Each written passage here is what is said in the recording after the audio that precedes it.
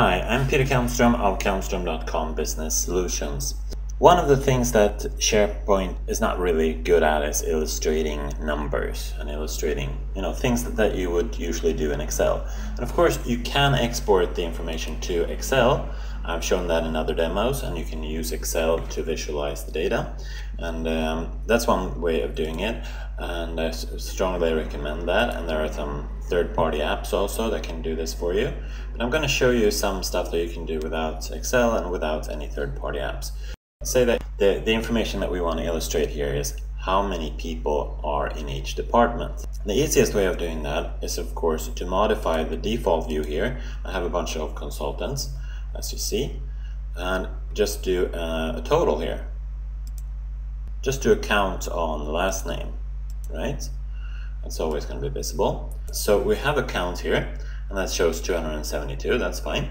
And now I can just go in and filter on my IT staff. I'll see I have 50 IT staff. Filter on sales, and then I get the 222 there. Okay, so that's one way of doing it that will satisfy that need. Another way is, of course, to create a special view for this and use a grouped view. Call that per department. And scroll down and find the group by. Select department there, Contoso department, and then combine that with the total on the last name. And there you see, I have the IT 50, sales 222.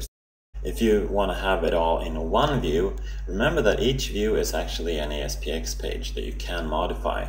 That's a very important knowledge to have. So if I edit the page, you can actually add web parts up here too.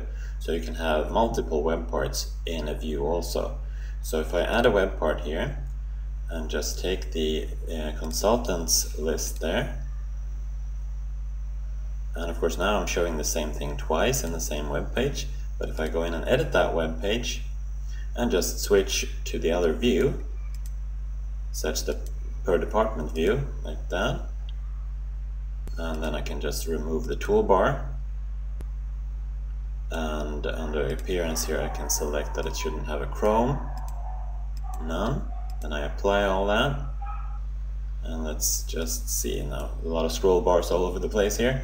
So let's stop editing this, and we'll see there's a lot of those. So there you have the total count, you have the whole list down there. So that's one way of doing it also. That might satisfy your need. Well, those are not super fantastic, but they might solve the problem, and we can do it in a couple of minutes. So that's one way of looking at it. Thank you for watching this demonstration.